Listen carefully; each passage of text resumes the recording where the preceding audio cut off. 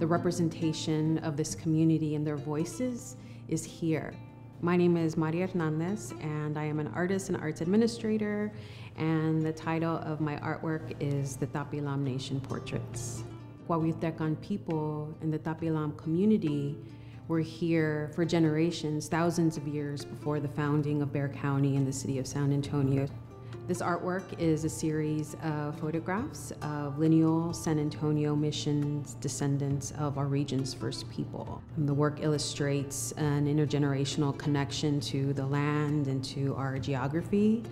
They also reference the past, the present, and the future.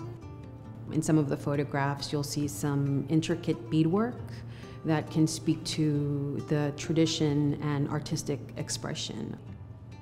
In one of the portraits, we have a sitter in full regalia, which he wears during traditional dance. One of our other sitters, Celia Lopez, who is pictured at the center of the installation, is wearing attire that is in homage to the first cowgirls of the state, which were the vaqueras. Each individual, each sitter chose to be photographed at a location of their choice that they had some sort of connection to, whether it was a site where their family members used to live, such as Mickey Killian. He shared a story with me and showed me the space of where a family home used to be while we were at Mission San Juan. And so all of these things, all of these details are pieces of information that can really talk about the individual and that can fill out the narrative of the artwork.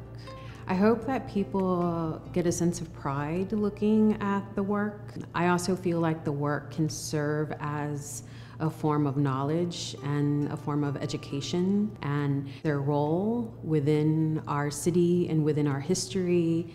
And then hopefully they'll go learn a little bit of the community, because it is an important part of the foundation of our region and our city that continues today.